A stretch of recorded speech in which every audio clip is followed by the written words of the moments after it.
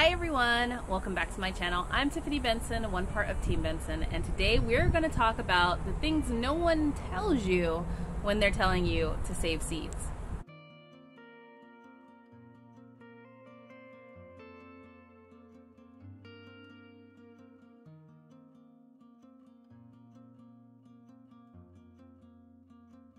Okay everyone, so I know that everybody is hearing all the time, you need to save seeds, you need to save seeds, you need to save seeds. And yes, you do need to save seeds. But I feel like no one's telling you what to expect that's going to happen when you go to save seeds. Because if you don't really know what's going on with the plant and why it's doing the certain things that it's doing, it can kind of be like a really freaky situation where you end up harming the plant and harming the plants around you, trying to make sure that you can save seeds. So I'm going to show you guys my okra plant. My heavy hitter okra is the one that is going to be that we're going to be saving seeds from. I have one of them that did amazing, and so that's the one I picked, singled it out, and it is growing to save seeds. But there are some crazy things going on with it. But before I show you guys the plant, let's say a big thank you to the following for joining our seed swap.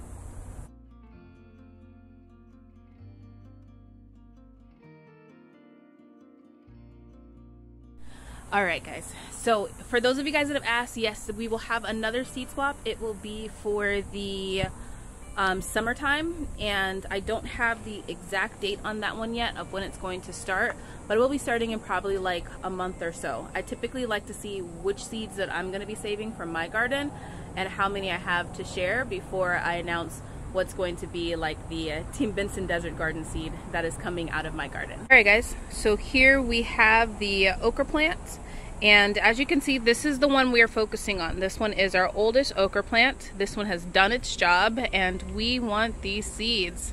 Now the aphids are on this one. These are woolly aphids on here. As you guys can see, they have like a little bit of a woolly texture, and what they're doing is they're eating the plant. So if you look at like these older leaves, they're attacking these older leaves and they're killing the leaves.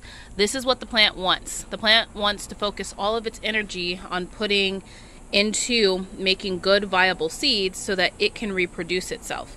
So it is having the woolly aphids basically eat all of the leaves back.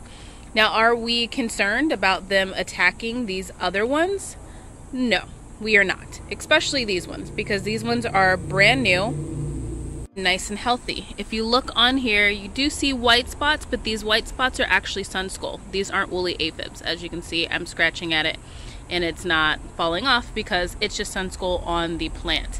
And that is because we have officially removed the shade cloth because the banana or butternut squash is doing its job. Now this one is going to be the next one to go out, but as you can see, the aphids are still not attacking it yet because the plant is perfectly fine with growing some more okra. Now for those of you guys that saw this one earlier and a couple more videos ago, this one had a grasshopper on it that was eating the grass, that was eating the leaves. And basically that grasshopper tricked the plant into thinking that it was dying, and the plant decided to throw off some okra pods. It wasn't producing before that. So I want you guys to really look at your plants and really decide what those bugs are doing for your plants, because they are doing something special for them. So we are going to start to prune this one right here just to give it a little bit more focus on making those pods there nice and full of seeds that we can use. I have on my Farmer's Defense sleeves. If you guys have not seen these, I will link them down below. We do have a promo code for 10% off, but basically they protect my skin because everything about this okra plant is itchy, and so this will help me from not being able to be itchy later on. So we're going to go ahead, we're going to prune up some of these leaves. We are also not going to throw these leaves away. We're going to put these leaves in the bed that we are trying to get better soil in, and we're going to use them as worm food.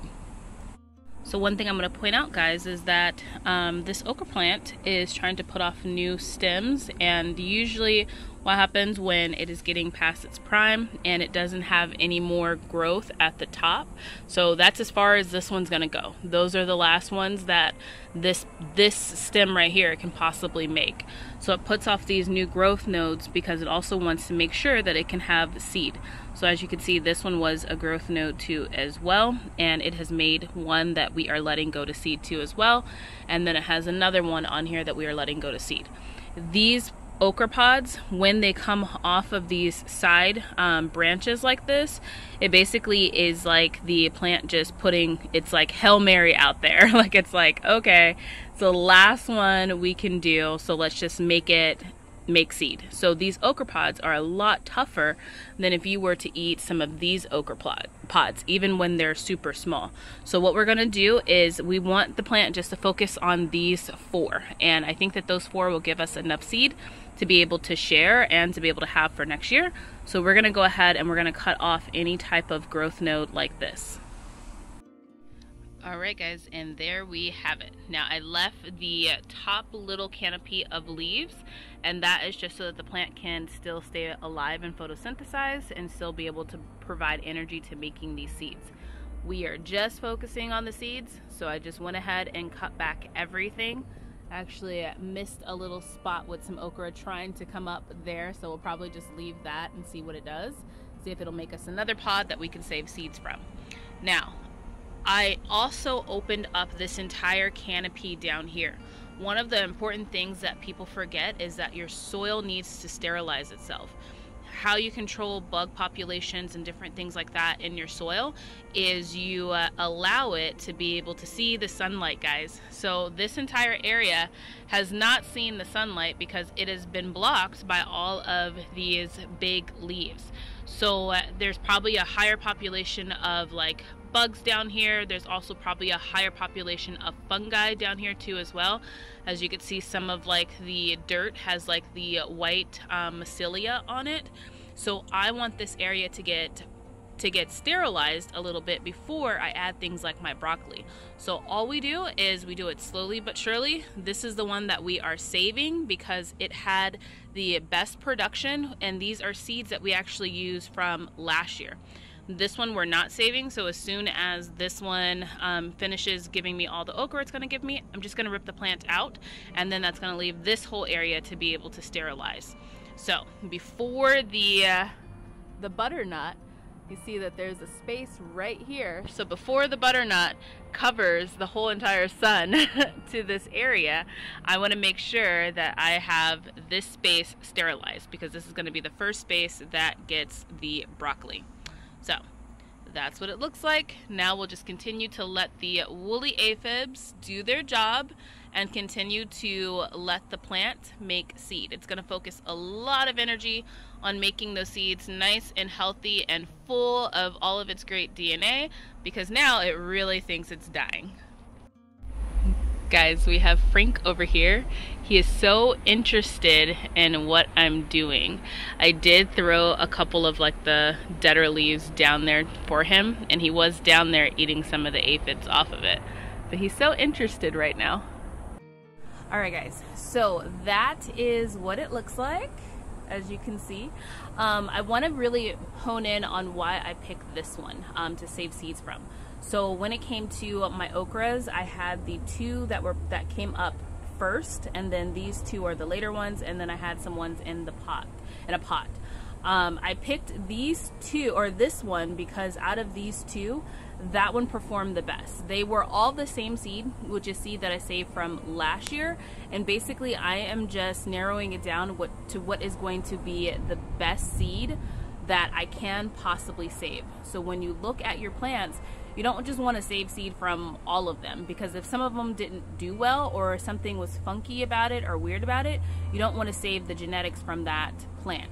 So the one that was over here, the farthest one, it's growing a lot of okra right now, but it bushed out really weird. It just wasn't compatible really for my garden for what I want. So I don't want to bring the genetics of that plant back into my garden.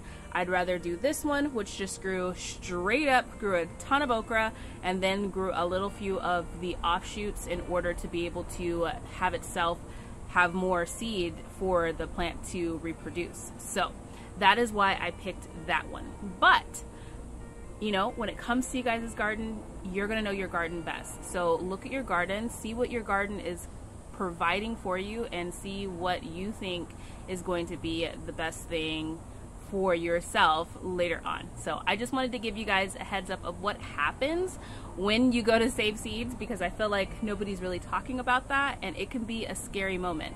A lot of people would have blasted that plant with a lot of neem oil or diatomaceous earth, or they would have treated all the plants around it and all those different things like that, and that's not what you need to do, guys.